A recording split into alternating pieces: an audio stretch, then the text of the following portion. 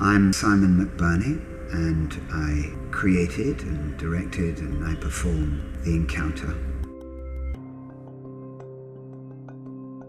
So quite early on in the show, Simon invites the audience to put on a pair of headphones. And this is sort of creates quite an unusual relationship between Simon and the audience. Simon is describing something on stage. He's describing the jungle. He's making the sounds of the jungle. We feel the heat of the jungle through the audio.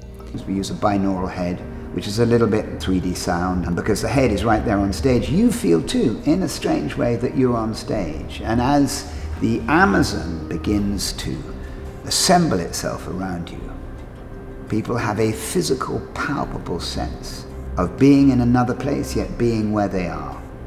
Our hearing is one of these senses that's a bit unlike the sort of our visual sense, in that we're always listening to it, even subconsciously. So it has a slightly different relationship to how we perceive the world to our visual sense.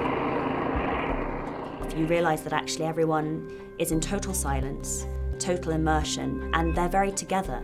It feels like one body. You've been on this journey and you felt like you were alone, but then you realise that actually you were all in it together. It is a story also of listening and understanding that perhaps you are not alone.